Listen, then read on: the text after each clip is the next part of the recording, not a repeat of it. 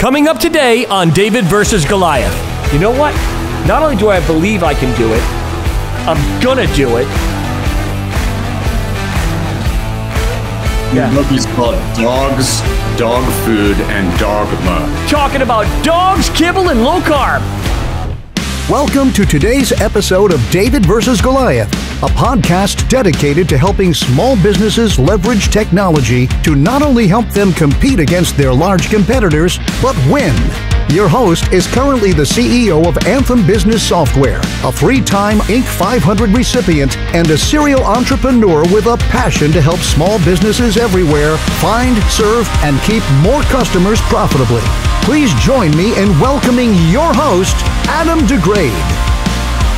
Hey everyone, it's Adam DeGrade with another fantastic, hopefully summer edition that's sunny outside for you of the David versus Goliath podcast. Today I have Daniel Schulof from Keto Natural Pet Foods. I guess dogs eat low carb too. Had no idea, but we're going to find out together. Today's episode is brought to you by Anthem Software, where you can find, serve, and keep more customers profitably with their all-in-one solution of software, CRM software that is, marketing services to get results, and also a training lab to help you grow your business, all built specifically for small business. Take the tour today at anthemsoftware.com for a 120-second video tour. You will not be disappointed. Also, be sure to visit us at davidvsgoliathpodcast.com. You can subscribe to receive our newsletter, and you can also apply to be on the podcast. We look forward to having the applications. We've been getting a ton, and we're very, very grateful. 2 personal items. Don't forget about my book on Amazon. It's The Adventures of Jackson. It's a cute kid story made specifically to help them learn about bravery, gratitude, and attentiveness. And also my album, The Calm, is finally out. My piano acoustic album with a string quartet. I also play acoustic guitar on it, designed to just help you chill out and relax. You can find that wherever music is served up to you. Make sure you add it to your playlist, stream it, download it, buy it, share it, link it, tweet it, whatever it takes. I appreciate it. And if you like it, leave a review. If you don't, be kind. And we appreciate everyone who watches and listens to the podcast. Well, with no further ado, let's get right into it today with Daniel Schulof. Daniel, welcome to the David versus Goliath podcast. Thanks, Adam. It's good to be here. I'm so glad to have you. I know you're temporarily housed up there in Park City, hanging out with some dogs, which makes perfect sense for your business. Yeah. We've got 6 dogs up here right now. You know, we have 4 dogs in our home in Salt Lake City, Utah. And my girlfriend's mother has 2 dogs of her own. So we've got a pack of 6 up here right now. Oh, my word. Good for you. You know, it's funny. Yeah. I was checking out your site, and obviously you're the CEO and founder of Keto Natural Pet Foods.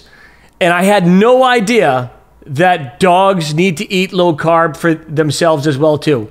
So when I got the request to have you on the podcast, I said, man, there's no better David versus Goliath than a gentleman who's starting a natural pet food to compete with the large pet food conglomerates out there that have dominated pet nutrition for years and years and years. And I thought it was interesting because you could tell that you clearly loved the video you have on your site is great, by the way, the 6-minute video where you talk about, you know, the health of the animals and how they don't really even have the ability to digest these things. I had no idea. I mean, I'm not a doctor. I'm not a veterinarian. So anything that you hear in the show, I mean, don't take my word for it at all. But I thought it was interesting to actually hear your story. And, you know, for the watchers and the listeners, this is primarily a business podcast. We're going to dive into your business pretty good. But before we do that, I wanted to talk a little bit about why you decided to do this and what the purpose of the company is for. Sure. So basically, the story is once upon a time, I was an intellectual property litigator in the city of Atlanta. I was basically grinding, doing business to business, patent and trademark and trade secret disputes. And it was a super cool job. I'm sure you know some lawyers. There are difficulties about the job.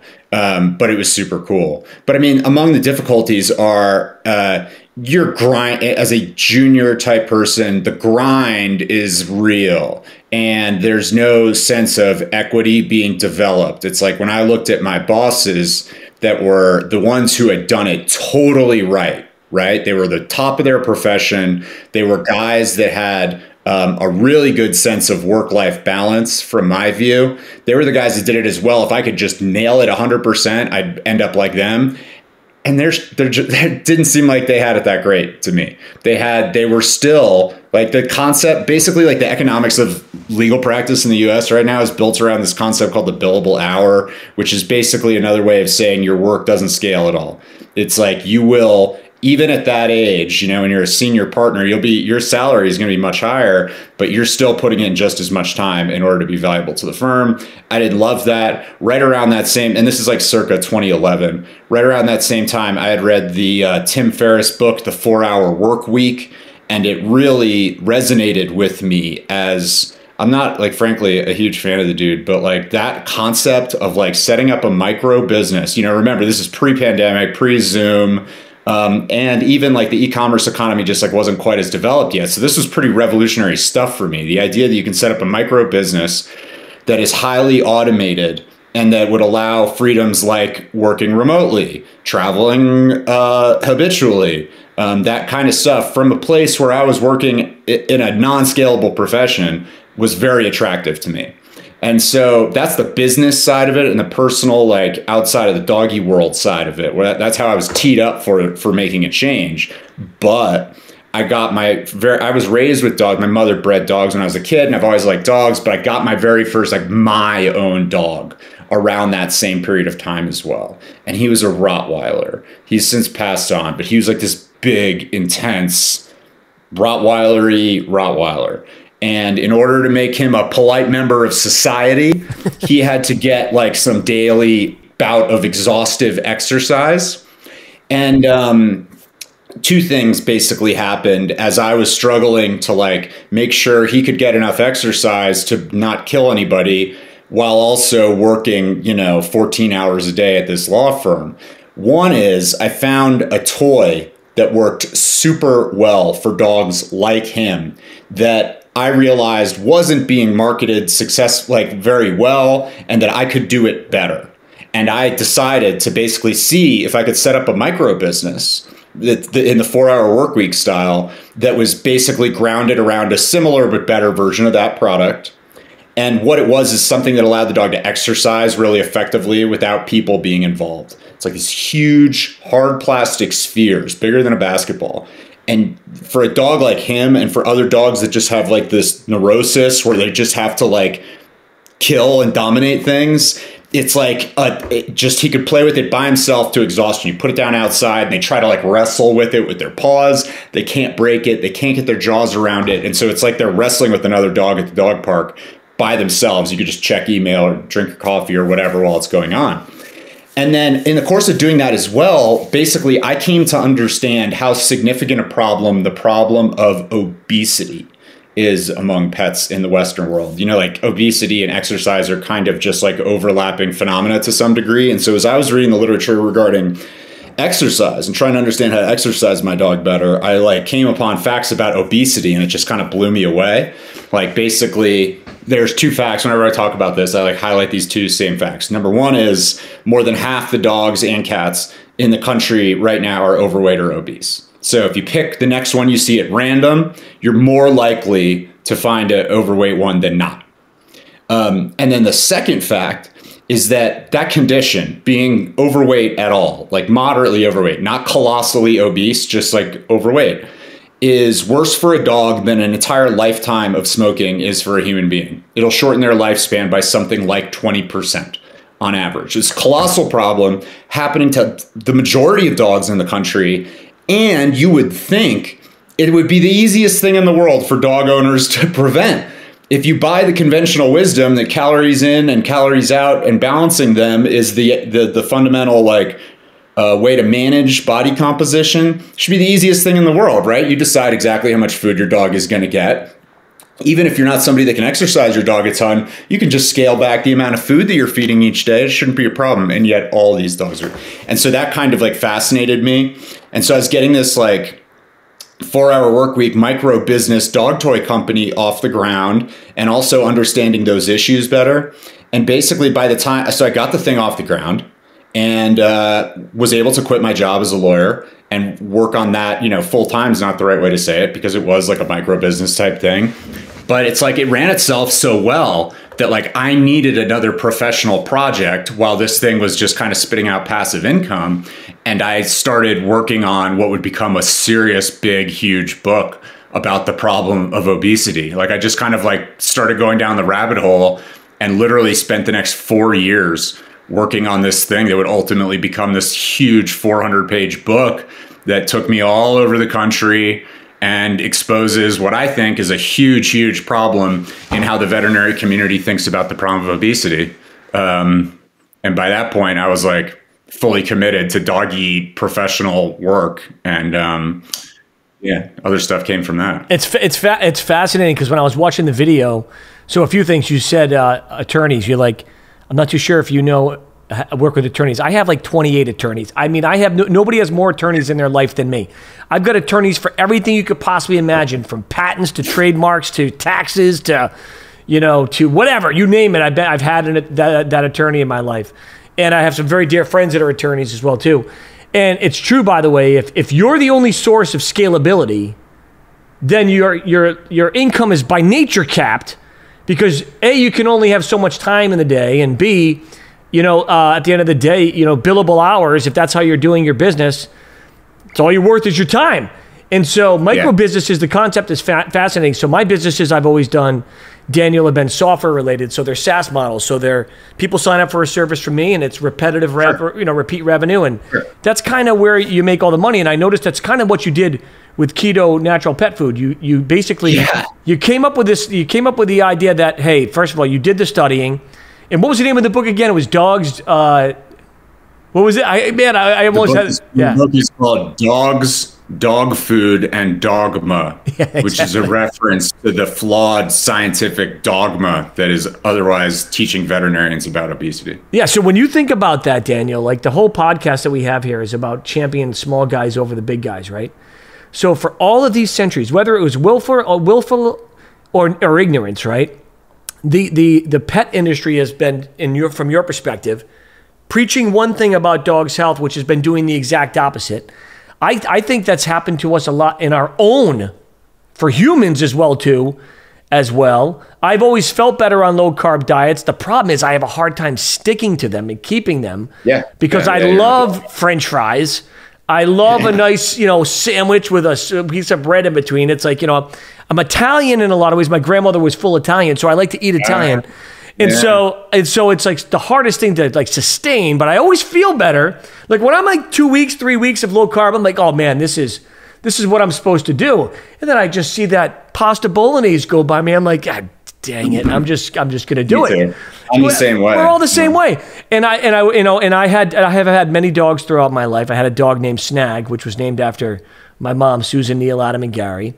And then I also had a dog named Ginger, which Ginger, for the love of God and country, only would eat one type of dog food. Like we've tried everything you could imagine, but the one that was the worst for her is the one that she wanted. Like, and that was it. Like we couldn't get her to eat unless it was the terrible dog food. So when you think about the fact that you have this giant industry and you're this small guy that had a micro business, left your lawyer business because you came up with a decent idea to start generating some revenue, and then you realized that there was no place in the market that was serving, low carb, kibble style food, because that's what I thought was fascinating. It reminds me of like the keto cereals I eat sometimes. Yeah. Tell the folks about that, that iteration of where you are now with it and what you decided you had to do because nobody else was doing it. Yeah. So basically there are two main theses that I put forth in the book. Number one is that contra to what most pet owners believe, and more particularly what most veterinarians believe, the scientific record shows pretty well that the fundamental cause of obesity and other chronic diseases that are common and otherwise inexplicable in the Western world among pets is dietary carbohydrate. Basically, the carbohydrate is the devil. And so half plus of the book is the scientific justification, reasoning behind that conclusion. And it's just, this study says this works this way, this study says that, blah, blah, blah. The other main thesis of the book is not a scientific one. It's like a kind of cultural, social one, which is the reason that you, me, my vet, etc., aren't drinking the Kool-Aid on that issue in the first place, don't believe that, is because for a long time, big pet food companies that have a very, very vested interest in promoting the healthfulness, the supposed healthfulness of dietary carbohydrate, have been hiding the ball, lying, and like basically controlling the information environment that we've all been exposed to. And that's the reason that we don't say, oh, obesity is fundamentally a problem of carbohydrate intake. So write this book that's got those two main theses. And exactly, like you said, if you're somebody who believes those things, either because you read the book and you buy into it, or because you came to those beliefs on your own through some other mechanism, and you're a dog owner and you're like, I need to feed my dog a low carb diet for these reasons, you were not in a great place circa 2016. Yeah. You could either feed it the lowest carbohydrate kibble you could find, which is like 30% plus carbohydrates still, the absolute lowest. Most pet food products are 50 to 60%. Yeah. Or you could feed it a non-kibble product. You could feed it a raw diet, fresh diet. And yeah, they're out there and they're good. Many of them, not all, it's not as simple as just saying raw equals good, but there are plenty of really good raw products. The problem is that like calorie for calorie, like they're unitized really differently than kibble. Like kibble, you sell it in big 20, 30 pound bags that last many dogs like a month or more. The raw products are unitized completely differently. So the sticker price doesn't like blow you away because it's not a month worth of food at a time, right? But if it was, it would be something like 5 to 8 times as much as like the fanciest kibble you can find. You know what I mean? You're talking about like a big bag of raw would cost you like $600. Jeez Louise. Okay. It's just very expensive because it's like, you can imagine it's raw. So it's got to be preserved somehow. So you got to either like freeze it and ship it cold, or you got to freeze dry it, which is a big intensive process as well. And so it's expensive to make, it's expensive to ship around, and it costs the consumer a lot more. And so if you've got a little dog, like you got a 10-pound dog, the difference between fancy kibble for you and raw might be the difference between like 50 cents a day and $2.50 a day. And like, that might be something you can live with. But right now I am sitting in a home where right outside the other side of this office door, there are 6 dogs. 2 of them are St. Bernards. Okay. So they weigh north of 100 pounds each. One's only 6 months old and is north of 100 pounds. There's a Bernese mountain dog that's my mother-in-law's dog is like probably 150 pounds. And so just, like the delta between a 10-pound whatever Chihuahua and 150-pound St. Bernard, that's 15 times more food. So that's the difference between, call it $6 or $7 a day for that dog and like $50+ a day. Yeah, totally. And so for a lot of, it's a complete non-starter for a lot of folks to feed a raw diet. It totally is. And Daniel, I definitely want to continue this discussion, but I'm already late on a break. So we got to get to the break from our corporate sponsor, Anthem Software. We'll be right back. Anthem Business Software System is designed to specifically help small businesses just like yours find, serve, and keep more customers profitably. We do this by providing you with the most powerful software, automations, and marketing services to help your business compete and win in this ever-changing digital world. Take a short video tour at anthemsoftware.com. Anthem Software, every business has a song. Let our software sing yours.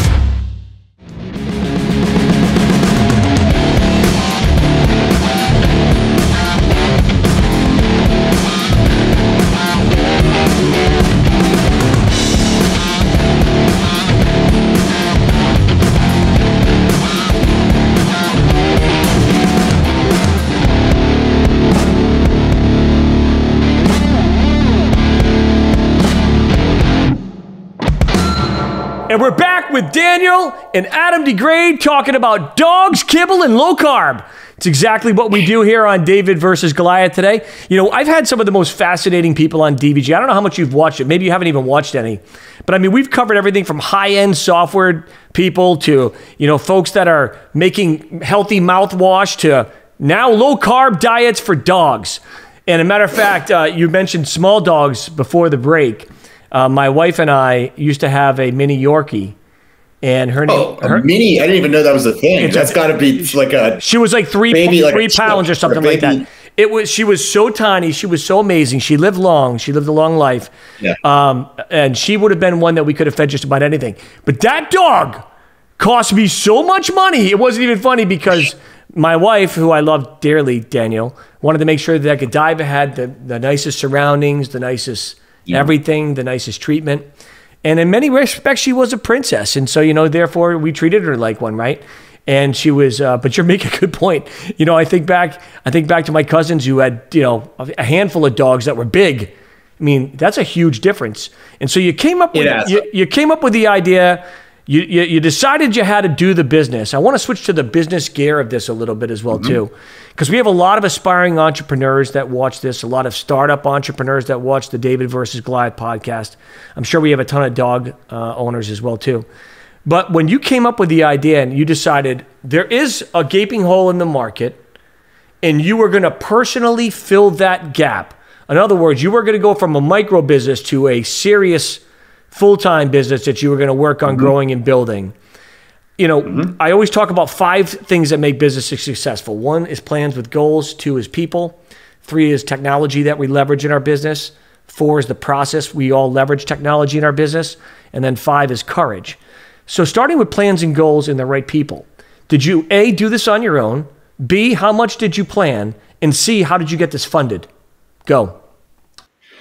As for people and expertise, having published a book about what links I believe exist between a dog eating something and a dog developing or not developing a disease, does not mean that I know everything that there is to know, or enough even, to make kibble products. I know a lot about the nutritional issues going into this process before I founded the company, because I spent literally 4 years working on this book. But there's more to it. Just the making the product side, making kibble. You know, the reason that low carb kibble didn't exist until I came along was because just like bread or cereal or pasta or things that just now we're starting to see very low carb keto friendly versions of them, kibble's basically made the same kind of way historically. Like what kibble is just like a meaty version of any one of those things. It's like you mix a bunch of stuff together, including meat in the case of kibble, but you know, not the case in pasta or whatever. And essentially you heat these ingredients up. And so because there's starch, because there's carbohydrate in there, when you heat it up, it all holds together. Yeah. Like if you ever try to bake a loaf of bread without using flour, it doesn't really work. It falls apart. That's like what the flour, the starch does in there, is it holds it all together. And so as an engineering matter, making low carb things like that is hard. And so because number 1, it's hard. Number 2, it's more expensive. A calorie of carbohydrate is far cheaper to source than a calorie of meat-based protein, like 1/10. And because the public had kind of been misled about the healthfulness of these things for so long, there was no incentive to do it. And so for those 3 reasons, nobody had ever really set out to do it.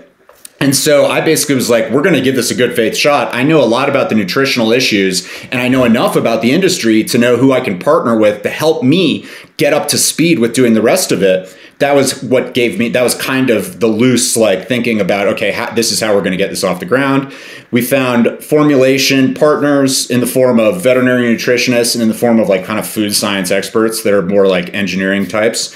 And gratefully, vitally, a co-manufacturing partner that was willing to take us on when we were super little and had very little money and just a lot of ambition.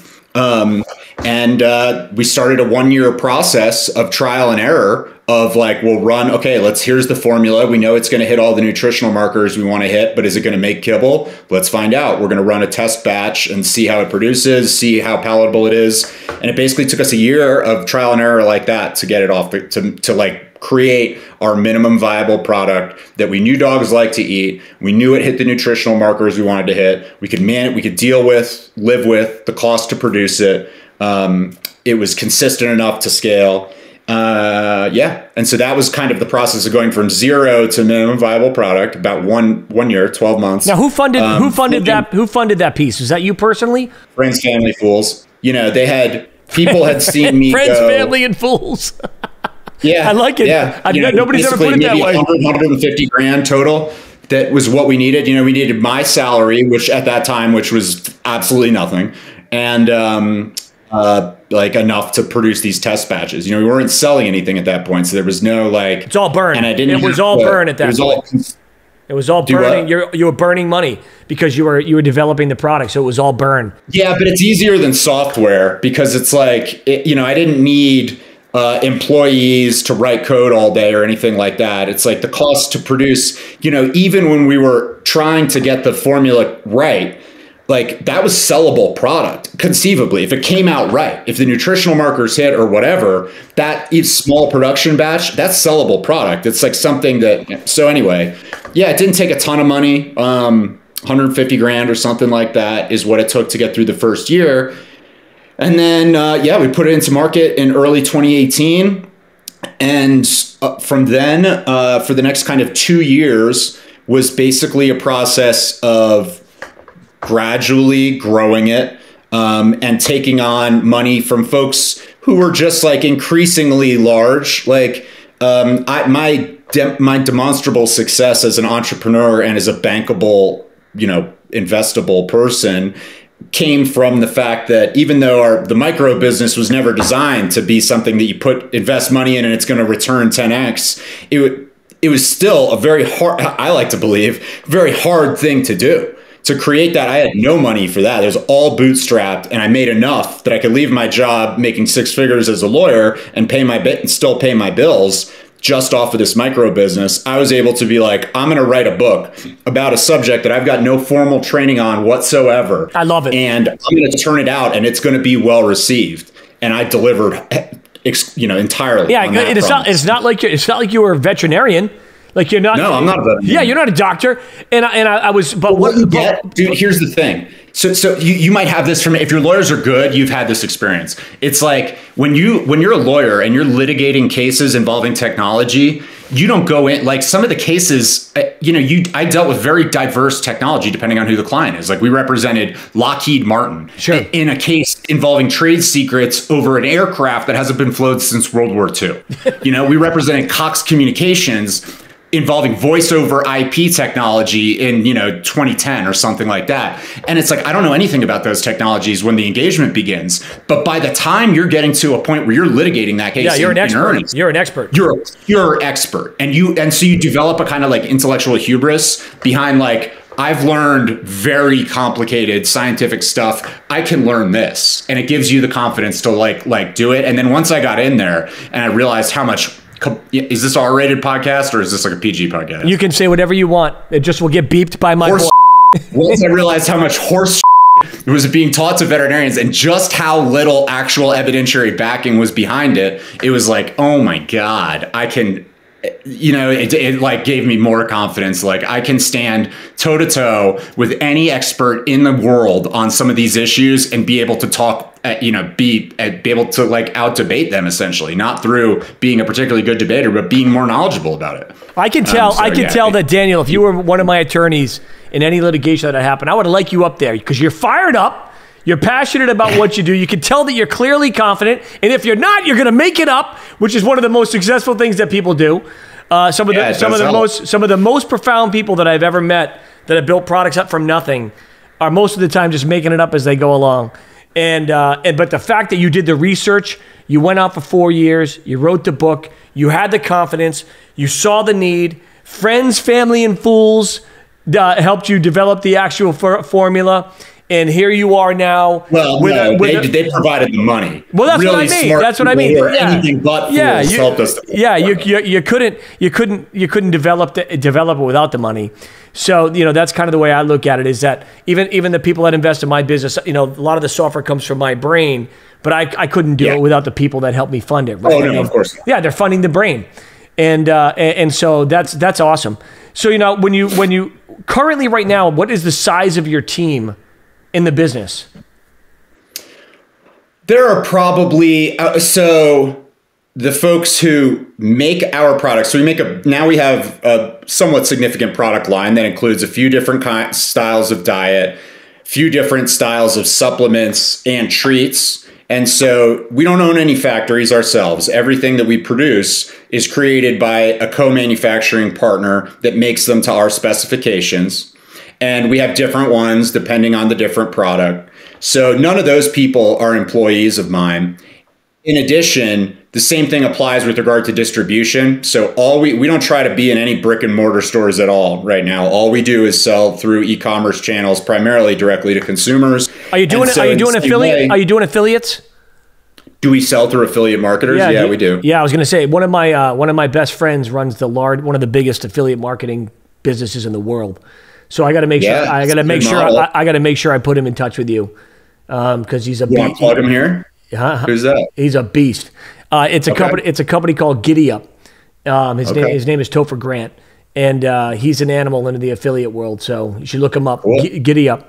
Yeah, and that's part of what we do. I mean, but it's like we do have a good product for the digital age in the sense that the benefit or the nature of the product is substantive. Like what makes it cool and what makes it attractive as a product can be described in words. This is low carb kibble. It's kibble with 80% less carbohydrate than what. So like search-based marketing, paid advertising on Google and Microsoft and platforms like that that's a really that's our bread and butter. Are there a lot of people when you first created the product, you think about it because there wasn't a lot of alternatives out there.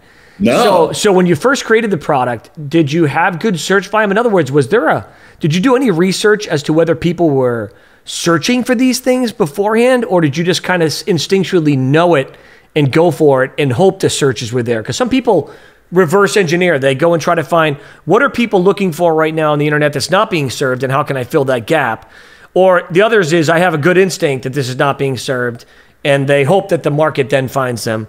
Was yours a little bit of both, or was it one or the other? Yeah, it's a little bit of both is the general answer. The fact that there was at the time, I published my book in 2016, right? And so by that time, keto meant something for a lot of average consumers. Like there were people who were low carb believers. The way that you at the beginning of the show were like, this makes me feel good. This is definitely a thing. It does. I just wish I could stick to it.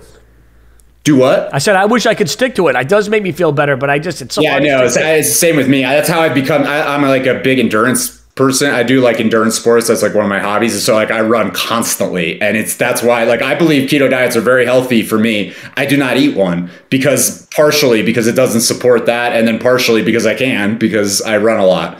And, but like I said, 100 books, easily 100 books have been written in the human nutrition domain about keto diets by that point. So there was like a thriving community of low carb people out there.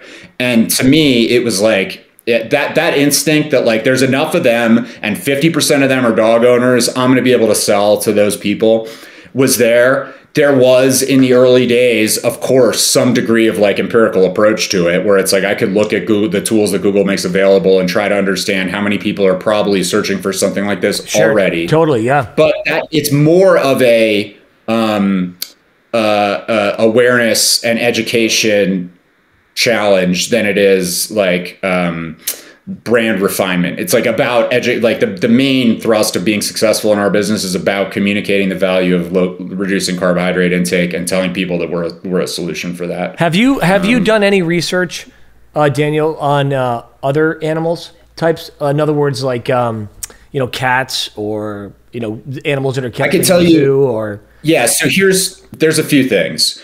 When it comes to the link between dietary carbohydrate and health diseases, health conditions, health issues, you could frame things like I did at the beginning of the show as a matter of kind of lifespan.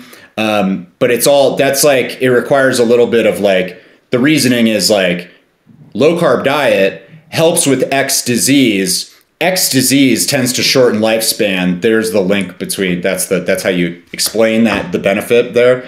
But the diseases specifically are common to both dogs and cats. So obesity, diabetes, cancer are the three primary places where there is at least some degree of evidentiary, published, peer-reviewed scientific evidence that says carbohydrate is behind this. What I thought was fascinating, too, and like I said, I'm not anything that I say here medical is just always thoughts that I have as a human. 1 in 3 animals or 1 in 3 dogs, you said, get cancer in their lifetime. Oh, it's hugely common. So I wonder, sometimes I wonder if it's a blend of what they're eating, but also what we're injecting in them throughout their lives or forcing them to take. I always wonder, whether it's vaccinations or a shot for this and a shot for that and a medication for this. I mean, I don't know how much research they do on that type of stuff, but we do know that diet definitely has a big impact on it. And it's the same thing with humans, right? I mean, it's like, you have a lifespan, and it's not just about living to a certain amount of time. It's also about the quality of life that you get to live during that time. Yeah. And if you have a dog or a cat that's overweight and not healthy, all of that stuff plays in together. So we got to take one more break, and then when we come back, we're going to have some fun and talk about one of my favorite topics, which is courage. You're with Daniel Schulof, the Keto Low Carb Dog Man, and Adam DeGrade, here your host on the David versus Goliath podcast. Here's another message from a very important sponsor. Stay tuned. Northeast Capital has an exciting new program we offer to equipment and software dealers. It provides you the appearance of a private label captive financing program. We call it Our Financial Services. Using Our Financial Services, you can offer your customers your own financing program, including industry-specific payment calculators and unique payment options. Northeast Capital administers a private label program tailored to you and your customers' needs. Learn how we can help you reduce receivables and qualify for your own private label finance program.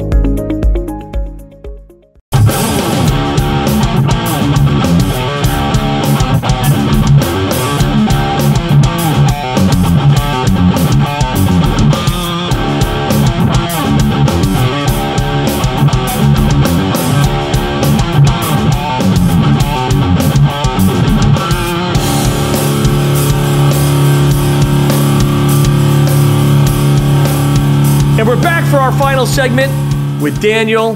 Daniel, this has been a lot of fun having you on. I mean, like I said, I had no idea that dogs needed to eat low carb as well as we did. One of the things we talk about here on the podcast, especially, so you basically you had an idea, you started a micro business, it supported yourself, you left a business that you weren't really enjoying being in anymore. All of that business life experience that you had as a lawyer, though, gave you the wisdom and talent and the confidence to go and research and present something evidentially with evidence on why this could be potentially healthier. You then realized there was a gap in the market. You got friends, families, and fools to help you believe in that gap as well. They funded it. You worked with really smart people to build a low-carb keto diet. And all of this stuff that people do that you've gone through from the very first job that you've had to your lawyer experience, to the research that you did, to the fact that you love dogs, everything in your own life leads up to where we are as entrepreneurs, which is, you know what? Not only do I believe I can do it, I'm gonna do it. And there was, because hesitancy can kill an idea, as you know. Action brings life. What was it for you, Daniel, that gave you, I know it was a lot of a life experience, but what was the intangible that said, I not only believe this is going to work, I'm going to make it work, and then step out in that faith and do it? So the two things that spring to mind are, the first was I tell this to like other folks who are looking to make this kind of leap, similar leap to what I made, from something that's very consistent and bankable as a job to something that's riskier, because it starts with zero. I say this a lot because it was a big, meaningful thing for me, is getting psychologically, like authentically comfortable going to zero was a big mental step for me. So being like, okay, if this fails, if I set out to do this and it does not work, what is my life really going to look like? Let me really try to imagine that and make sure that I can live with that. Yeah. If it happens, it's not the desired outcome, but if it happens, can I deal with what that's going to look like? And in my case, what that would look like is probably taking 2 years of steps back in my career as an attorney, right? Like that's, like anything else, big organization, seniority matters. You move up through the ranks over time. Probably going to spend 2 years on this project, and I'm going to have to re-enter the job pool a couple years back. I do have a graduate degree from a leading institution and a good resume. So I will be able to get a job as a lawyer, maybe not at the same, ultra high profile international firm as I was at before, but probably, honestly, like it was sort of like that. And I'll probably have some degree of credit card debt, and I'll have less savings. It's like I'm going to be starting over somewhat financially, but I wasn't, I was in my late 20s and I came out of graduate school. You have to go to law schools. Like I didn't start working when I was 18 or something like that. And so it wasn't a great deal of that. And so getting comfortable with that, like, okay, what is that going to look like? What is that going to feel like? I was single at that point. I wasn't married. I didn't have any kids. I didn't have other people that were relying on me for my income. And so getting there was like the mental hurdle that I needed to overcome. Yeah. Yours is purely, it sounds to me like yours was purely rational. But it was rational. I mean, it was rational to the point, though, where you were able to allow yourself to feel what it would have been like had you have been in that area. That's what I meant by that. It wasn't purely rational in the sense that you had no heart feelings towards it. You rationally thought through the worst case scenario, put yourself on the couch as if it just happened, and let yourself feel it. And you said, you said, can I live with it? And the answer was yes. Now, it's not that bad. Not that bad. And I tell people, if you're a talented person in general, and if you're watching and listening to the David vs. Goliath podcast right now, and you have a desire and you have an idea and you have something that you haven't done, right? I mean, don't not move forward with that idea in some way. You got to do it. There is a step of faith there. But to Daniel's point, when you do it makes a big difference. How you do it makes a big difference, and your support network makes a big difference. So in Daniel's case, he didn't have a lot of people to worry about because it was himself. And so he had to get to the point where he was on the couch and he was comfortable with the fact that if this thing blows up in my face, I can live with it. Now, you might be married. You might have kids. You might have other people that are counting on you, a sick relative, a sick mother or whatever, and that could be holding you back as well too. In that case, you have to go through a different process mentally, but the same process is absolutely something you should do. I love the fact that Daniel went through the intellectual process of what's the worst case scenario. And in most cases, when you get there, it's not unlivable and it's not undoable. So therefore, what are we waiting for? At some point, let's jump out and let's do it. That's really great advice, Daniel. Any other advice that you'd have? Yeah, I mean, the other side of it is a little bit less like laudable, which is like, that at least involves some degree of like forethought and courage. The other side is like sort of just selfish, or it's just like, I like challenging stuff. I like big, my hobby is to do these big, super mega endurance races that give me a sense of pride because most people can't do them. You know what I mean? And I like being like, I did this, I'm a badass. And that's sort of that, whatever that's driven by, insecurity or whatever it is a thing for me. And I like the feeling of being like, you know what? You weren't able to do it, but I was, and I did that. And it felt that way with regard to setting up and starting a business and making it successful as well. I had belief in myself to some degree. I mean, it's really easy from where I'm sitting right now to be like, I had the intellectual hubris to try, but it's like that in the moment, it's like you feel it both ways. It's like to some moments I'm feeling very confident that I can do this. Yeah, another moment you're like, what the heck am I doing? Yeah, what am I doing? And speaking of endurance, by the way, my concept of endurance is a long night out with my wife on the town, still getting out of bed, walking my 50 yards over here to my gym in my studio, and running on an elliptical machine for 45 minutes and trying to do light training on my strength training for 15 minutes. If I could do that 3 times a week, I'm feeling pretty good about myself. In your case, you're doing Ironman and triathletes and all this stuff like that. So good for you. Yeah.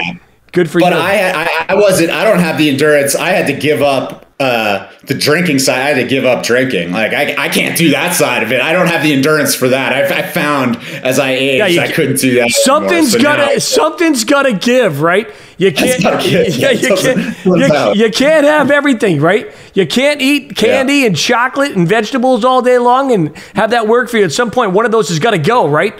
And it's probably going to have to be the chocolate, unfortunately, and the adult beverages. I say this all the time, and it's like absurd, but like I eat ice cream every night, literally every night of my life, and not like a spoonful. Like I've had my ice cream for the day, like a significant amount of ice cream, literally every night of my life.